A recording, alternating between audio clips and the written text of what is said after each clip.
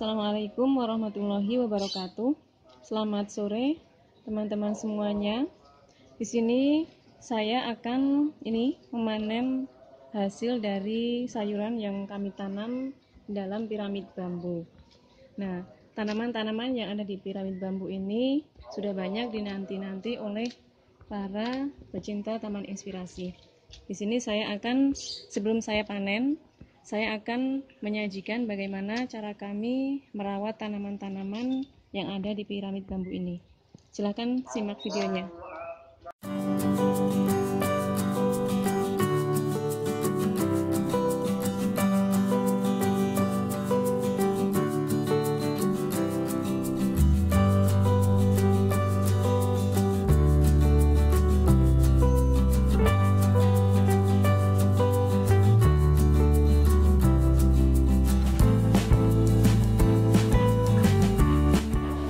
Ini adalah minggu kedua, kira-kira tanaman berumur 13 hari.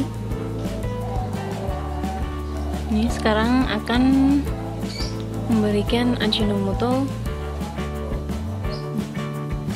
Jangan terlalu dekat, kira-kira berjarak 2 cm atau 3 cm dari tanaman. Ini pemberian jangan terlalu banyak, sesuaikan dengan umur tanaman. Kemudian untuk bayam, tanaman bayam ini karena lebih rimbun, jadi diberikan di antara tanaman bayam ini.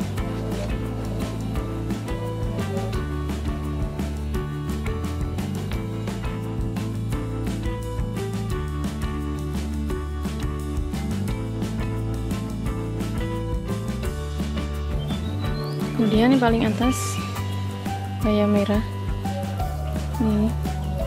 Kemudian jangan terlalu dekat karena akan membuat tanaman menjadi layu dan kemudian mati. Ini seperti ini. Kemarin pas pemberian ini terlalu dekat dengan batang, jadi seperti ini contohnya,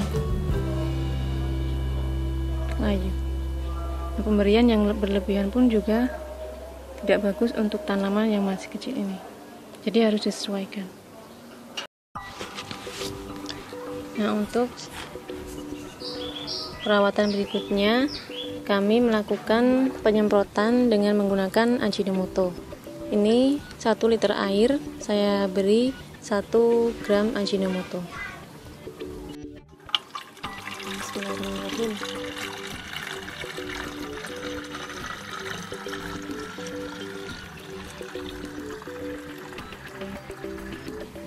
Penyemprotan ini dilakukan di bagian bawah daun seperti ini, dan pemberiannya juga harus tepat sekitar jam setengah 9 sampai 10 pagi ya, karena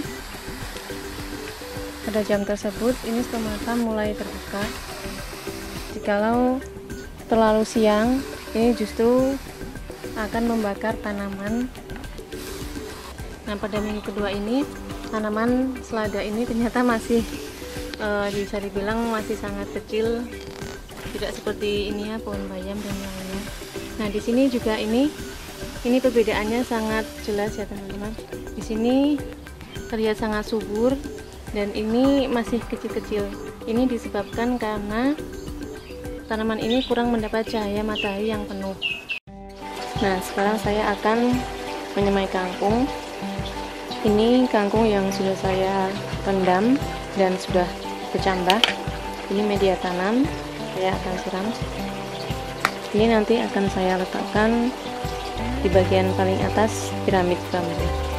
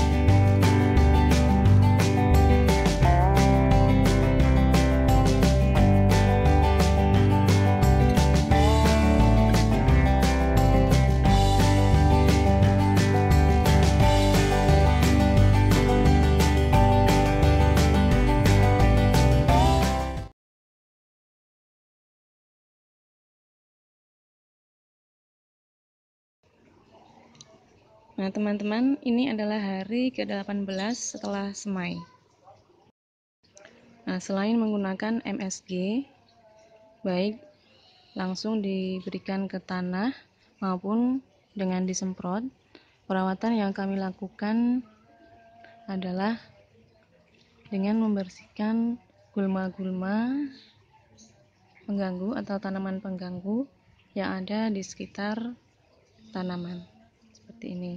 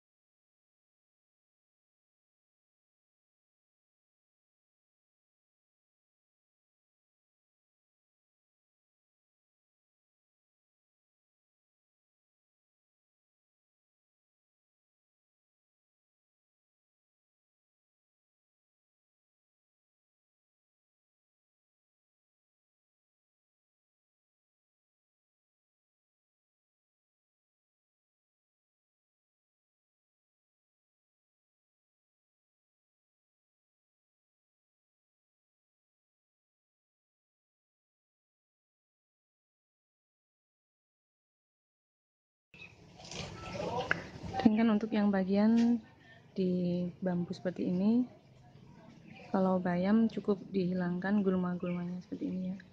Ini. Kemudian ini, nah sawi ini juga perlu ditambahkan ini.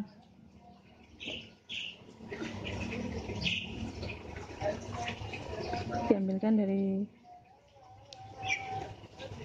sekitar tanaman.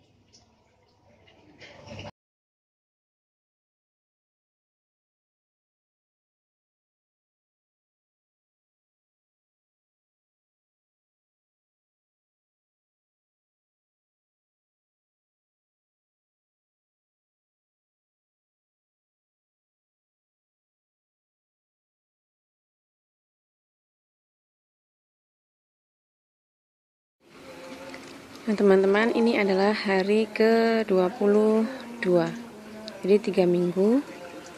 Ini kondisi tanaman seperti ini. Dilihat di sini. Ini untuk sawi casim.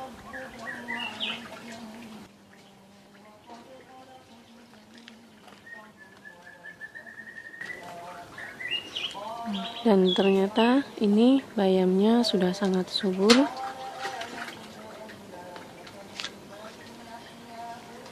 Dan untuk seladanya ini masih pendek. Untuk sawi pakcoynya ini alhamdulillah sangat subur juga. Ini. Dan untuk ini bayam merahnya ini juga sangat subur. Tanaman bayam ini adalah tanaman yang paling cepat tumbuh. Ya, bayam hijau, kemudian bayam merah. Sekarang saya akan memanen bayam hijau dan bayam merah. Nah, nanti saya akan tanami lagi.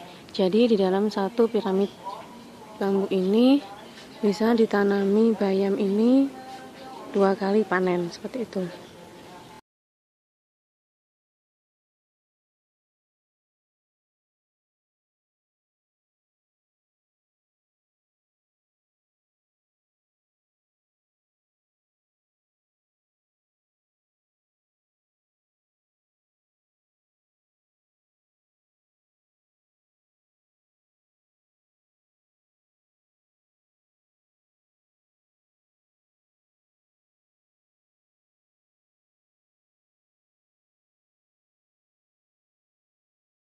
Nah, untuk yang bagian selatan ini ternyata hasilnya kurang bagus karena dulu di sini ada banyak tanaman, ada pucuk merah, ada belimbing dan macam-macam puring juga. Jadi ini menghalangi tanaman yang ada di piramid ini sehingga tidak bisa tumbuh dengan maksimal. Ini saya akan perbaiki. Nah, ini untuk bayam merah saya juga cabut karena ini juga sudah tumbuh sangat subur, agar nanti tanamannya bisa serentak. Tanaman bayam ini bisa 2 kali tanam.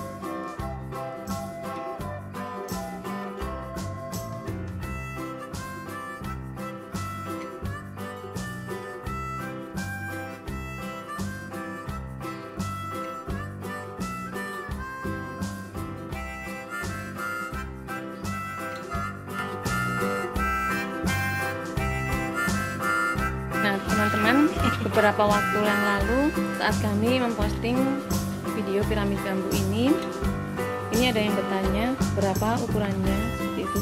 Nah di sini saya akan mengukur. Ini untuk bagian sini. Ini masing-masing berbeda. Untuk yang bagian atas 25 cm, kemudian bawahnya 35 cm. Jadi masing-masing bambu ini berjarak 10 cm. Nah, untuk keterangan lebih lengkap bisa teman-teman lihat di deskripsi di bawah. Nah, seperti itulah teman-teman, itu cara kami merawat tanaman dalam piramid bambu ini sehingga tumbuh subur. Sebenarnya beberapa hari yang lalu kami sudah memanen sebagian. Nah, rencana kami ini akan kami panen 2-3 minggu ke depan sambil menunggu tanaman bayam yang baru kami tumbuh ini. Kira-kira ini baru berumur 2 minggu. Ini setelah kami panen. Ini juga yang ada di bawah. Ini di nomor 4. Ini. Tapi karena 3 hari ini hujan terus dan juga ada angin, jadi kondisinya tidak memungkinkan, sehingga kami akan mencabut semua tanaman yang ada di sini. Kemudian akan kami renovasi dengan kami akan menambahkan payung di sini.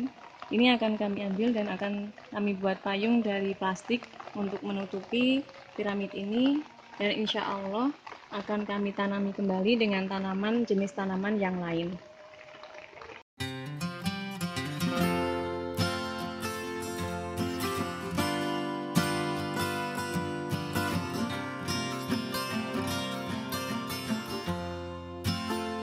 Nah, ada yang bertanya apakah tanaman ini nantinya tidak akan mengganggu tanaman yang ada di atasnya. Ini tidak, karena masing-masing ini agak keluar dan ini agak lebih dalam, kemudian yang atasnya justru itu. Nah, cukup sekian dari saya, semoga bermanfaat. Jangan lupa tetap terus selalu berdoa di awal setiap kegiatan dan juga setiap di akhir kegiatan kita. Semoga bermanfaat. Wassalamu'alaikum warahmatullahi wabarakatuh.